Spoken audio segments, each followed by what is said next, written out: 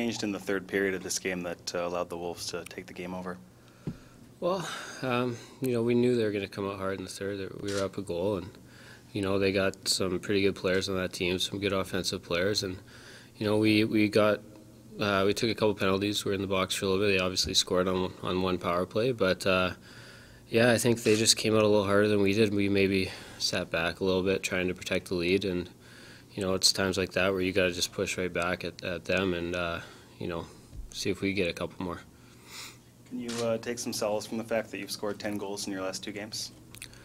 Well, yeah, I mean, obviously goal scoring has been something we've been working at all season, and so it's nice to get those goals. But when you're scoring that many goals, you got to keep them out of your net as well. Like, that was something that we were really good at the first half of the year. I thought we didn't let teams get too many chances. We didn't let them score too many goals.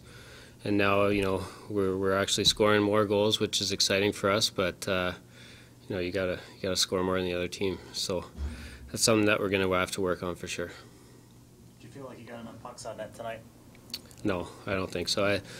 He's lacks a great goal. He's a good goalie. He's big. You got to get pucks on net, and you got to get to the second chances in order to be able to score on them. And he made some big saves for them, especially in the shootout. There's not much room on him. So, but yeah, like I said, he's the kind of goalie. He's going to make the first save a lot of the time, and we just got to get to those rebounds. Danny, what did you do from the last game to this one, prep time for yourself and the team? For prep time? Yeah, just trying to get yourselves motivated, because everybody knows this was a real pressure cooker for the team. Everybody knew that Canucks farm team was coming to town, and you guys had the pressure on you.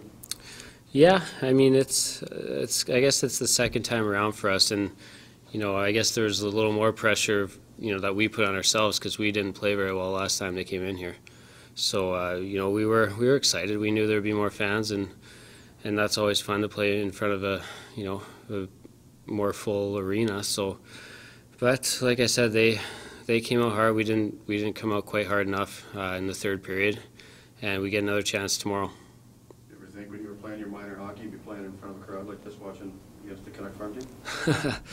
No, I mean, it was always a dream for sure, but it's definitely fun, especially being able to play here in the Lower Mainland, and it's something I'm just happy to be doing. I think we're good. Ben, thank you. Thanks, guys.